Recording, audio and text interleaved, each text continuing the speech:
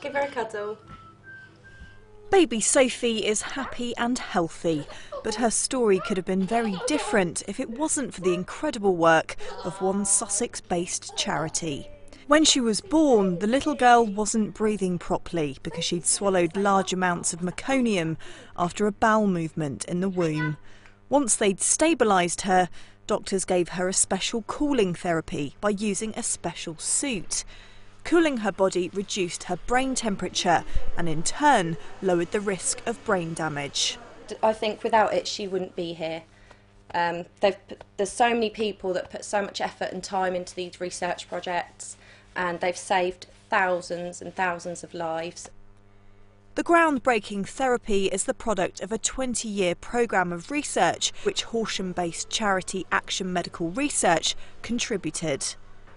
The charity was founded in 1952 by Duncan Guthrie after his daughter was diagnosed with polio. Duncan was frustrated with the lack of research and treatment centres. Within 10 years, the UK polio vaccine was introduced and it's kept millions of children safe ever since. Over the years, it's helped with many groundbreaking treatments for sick and disabled children, but it's also been involved with introducing things we now take for granted, like ultrasound scanning in pregnancy. Now the charity is helping researchers in Oxford to develop a new vaccine which they hope will protect children from a deadly condition.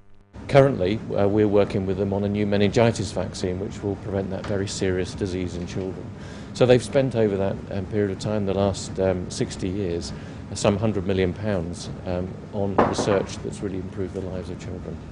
Without Action Medical Research's support over the past 60 years, subsequent medical breakthroughs and treatments which save lives wouldn't have been possible. Charlotte Wilkins for Meridian Tonight.